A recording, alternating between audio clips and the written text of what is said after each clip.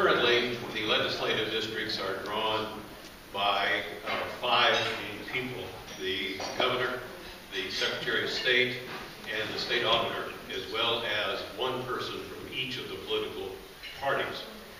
They draw the legislative districts every 10 years, every dicentennial.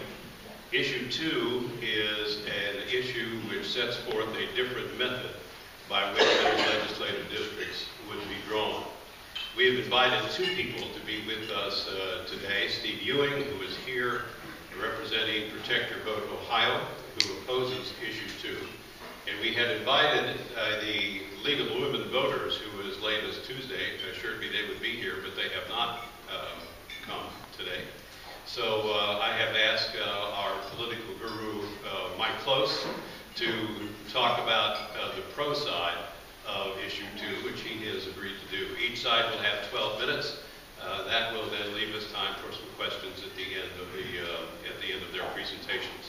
So let's start with the pro side, and Mike, if you want to come forward, we'll talk about those people who are in support of issue 2.